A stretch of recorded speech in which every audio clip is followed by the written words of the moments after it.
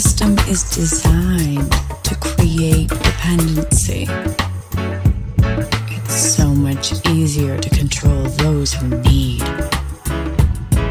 Despite faithfully feeding this hypnotizing system, it has failed us.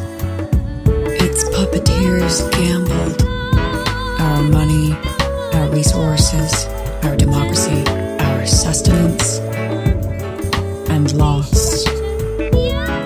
And then they got bailed out at our cost. Their fiduciary failure is rewarded with lavish bonuses and golden parachutes. Decadence is never enough when money is your master. Gandhi said, "He who passively accepts evil is as much involved in it as he who helps to perpetrate it." We've been striking at evil's branches. If money is at the root of all evil, perhaps it is time to strike the root. How? Unplug.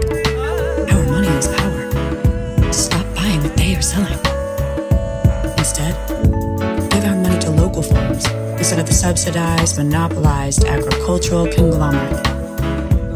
Give our money to small business, not big international chains siphoning community funds for the excessive elite.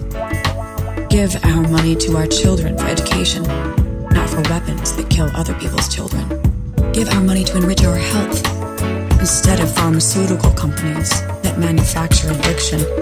Give our money to restore the environment around us, upon which all life depends, instead of mountain topping and offshore drilling. Give our money to innovation, not industries bound for certain obsolescence. Give our money to creators, not looters. Turn off the television. Grow a garden. Ride a bicycle. Write. Read. Dance. Sing. Feed our souls. Follow our dreams. Strike this root chord of a new scale together. Sing a new song of awareness, kindness, and harmony. Resonate at the root.